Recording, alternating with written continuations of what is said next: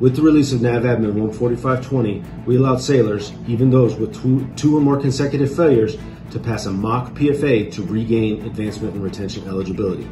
Then with the release of NAVADMIN 19320, we instructed CFLs on how to conduct the mock PFAs in accordance with COVID-19 restrictions.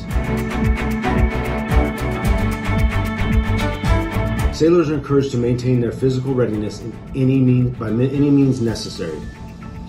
One way they can do that is through the Navy Operational Fitness and Fueling System, or NOFS. We at Physical Readiness partnered with MWR Fitness to create a 5-week training plan via NOFS that sailors can do in the comfort of their barracks room, their home, or even on board a ship. This workout can be found at NavyFitness.org under the Fitness tab by clicking on the 5-week training plan link.